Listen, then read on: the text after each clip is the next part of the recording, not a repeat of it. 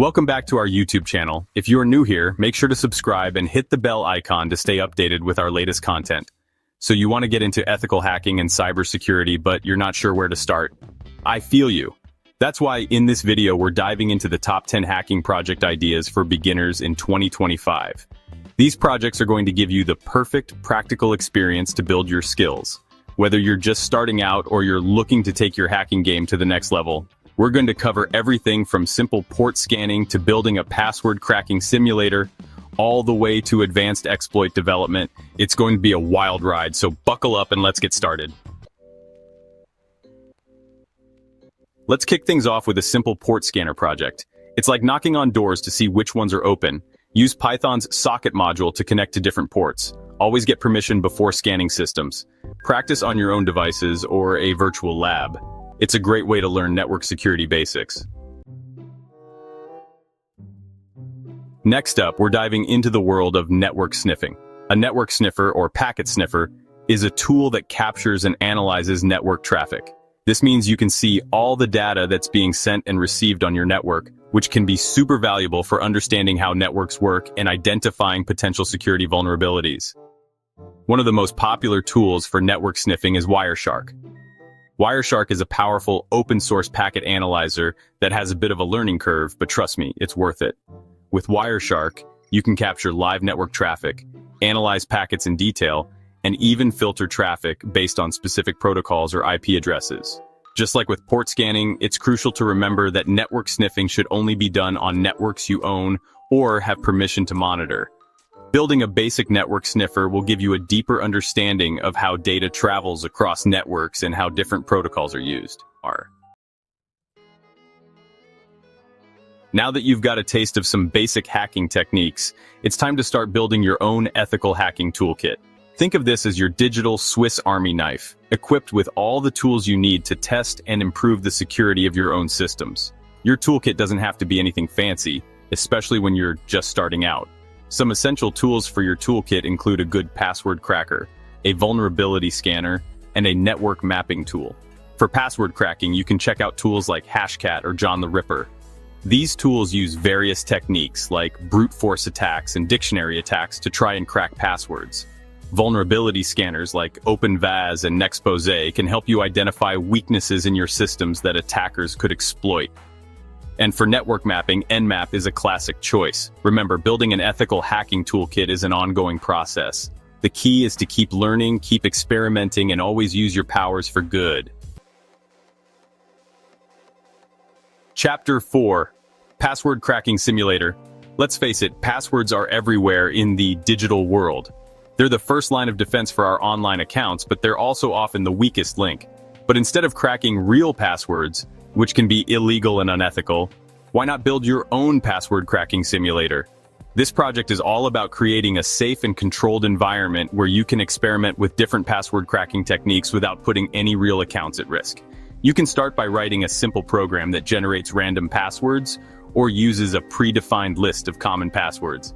Then, you can try implementing different cracking methods like brute force attacks, dictionary attacks, or even rainbow table attacks. As you build your simulator, you'll start to understand the strengths and weaknesses of different password types. This knowledge is super valuable for creating strong passwords for your own accounts and for educating others on the importance of good password hygiene. Building a password cracking simulator is a fun and engaging way to learn about password security. Chapter 5. Basic Keylogger. Okay, this next project is a bit more advanced, but it's also super interesting and touches on some important ethical considerations. We're talking about building a basic keylogger. Now, before you jump to any conclusions, let me be clear. Keyloggers themselves aren't inherently bad. They can be used for legitimate purposes like monitoring employee activity in corporate environments, with proper consent, of course. Building a basic keylogger involves capturing every keystroke made on a target system, and then logging that data to a file or sending it to a remote server. You can use Python or another scripting language to create your keylogger. The key, pun intended, is to figure out a way to run your keylogger in the background without being detected by the user. It's absolutely crucial that you only use your keylogger for ethical and legal purposes, like testing the security of your own systems or with the explicit consent of anyone whose keystrokes you're recording. Building a basic keylogger is a great way to learn about how keystrokes are captured and processed by operating systems. Chapter 6. Wi-Fi Penetration Testing. Let's be real, Wi-Fi is the lifeblood of our digital world. We use it for everything from browsing the web to streaming our favorite shows to controlling our smart homes. But with all this convenience comes potential security risks. That's where Wi-Fi penetration testing comes in. For this project, you'll need a few things: a wireless adapter that supports monitor mode, which allows you to capture network traffic, a good Wi-Fi hacking suite like AirCrack-ing, and of course your own Wi-Fi network to practice on. Never try to penetrate a network that you don't own or have permission to test, as this is illegal and unethical. With your tools in hand, you can start by scanning for nearby Wi-Fi networks, identifying their security protocols, and attempting to crack passwords using various techniques. Remember, the goal of Wi-Fi penetration testing is to improve the security of your own network. Wi-Fi penetration testing is a challenging but rewarding project that can teach you a lot about wireless security. Chapter 7. Social Engineering Simulator. Hold on to your hats because this next project delves into the fascinating world of social engineering. It's not your typical hacking project involving lines of code and technical exploits. Instead, it focuses on the human element of cybersecurity. Social engineering is all about manipulating people into giving up sensitive information. Remember, social engineering should only be used ethically and legally. This project is about understanding how social engineering attacks work. You can create your own social engineering simulator by designing scenarios that mimic real-world attacks. For example, create a fake phishing website and see if you can trick someone into entering their login credentials. The key to a successful social engineering simulator is to be creative and convincing. By understanding these tactics, you can learn to spot and avoid social engineering attacks. Building a social engineering simulator is a fun and eye-opening way to explore cybersecurity.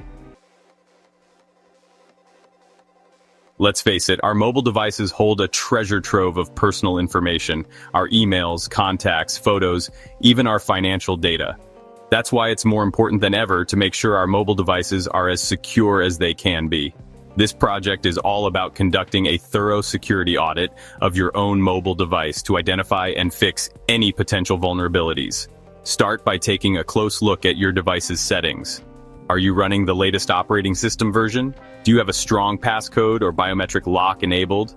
Have you reviewed the permissions granted to your apps? Next, you can use mobile security tools to dig a little deeper. Remember, mobile device security is an ongoing process, not a one-time event. Conducting a mobile device security audit is a practical and essential project for anyone who owns a smartphone or tablet. Get ready to explore the exciting world of web application security. This project is all about building your own vulnerability scanner to test the security of websites and web applications. Now, before you go scanning random websites on the internet, remember that unauthorized scanning can be illegal and unethical. Always make sure you have permission before scanning any website that you don't own. You can build a basic web vulnerability scanner using Python and libraries like Requests and Beautiful Soup. These libraries allow you to send HTTP requests to websites, parse the HTML responses, and look for common vulnerabilities like cross-site scripting, also known as XSS, and SQL injection. Start by learning about the different types of web vulnerabilities and how they can be exploited. Then focus on building your scanner to identify these vulnerabilities.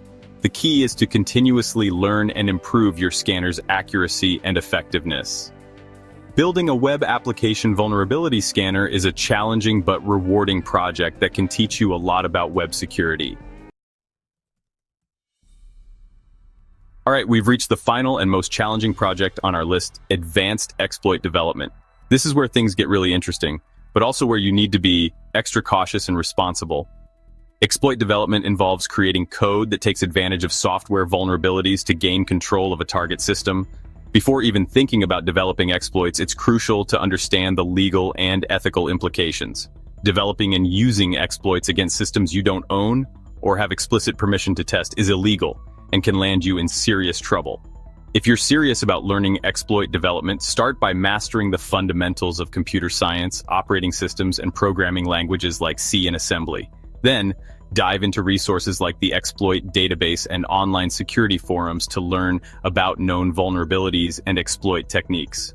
Remember, exploit development is a complex and constantly evolving field. By understanding how exploits work, you can contribute to making software more secure and protecting systems from malicious attacks. So there you have it, 10 awesome hacking projects for beginners in 2025. Remember, the world of cybersecurity is constantly evolving, so the best way to learn is to get your hands dirty, experiment, and never stop learning. And as always, use your powers for good and hack responsibly. Don't forget to subscribe and hit that notification bell so you don't miss out on any future cybersecurity adventures. See you in the next video.